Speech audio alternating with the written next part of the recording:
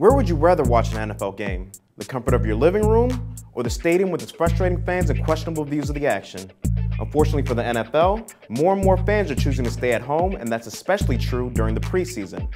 Getting a sneak peek at the Super Bowl Champion Patriots might cost you some real cash.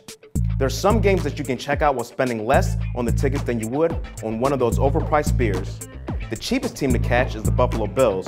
Their home games against the Vikings and Lions are averaging around $20 per ticket, but if you look around, you can find tickets for just $3. Sitting inside the New Orleans Superdome is one way to escape the August heat and humidity.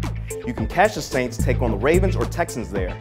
The average ticket price is between $35 and $50, but you can actually get in by spending as little as $6.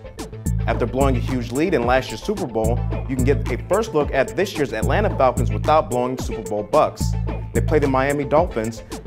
The average ticket costs $50, but you can actually get in the stadium for just $5. These are just some of the cheap tickets. For the full list, visit thestreet.com.